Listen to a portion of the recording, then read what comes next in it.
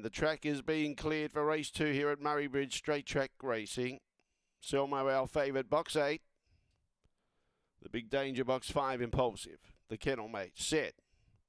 Green light on. Away. Impulsive began a little bit better than Selmo, probably a half length in front of it now.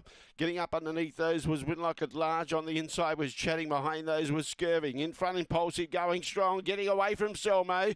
Winlock at Large is running a great race, but Impulsive going to be too good for Selmo. Winlock at Large was third. Fourth placing was Chatting, and Skirving at the tail end of the field. And a little bit too strong with a 16.90 gallop approximately here for race number 2 in a Cole Price Quinella. 584, the judges' numbers. 584. Bookie's got it right. Opened it up pretty short at $1.50, but had the race in control pretty well from the start. Jumped better than Selmo. Got a lead and maintained that lead all the way through. 16.86 the run. 16.86 was the gallop. 584 and 2. 584 and 2.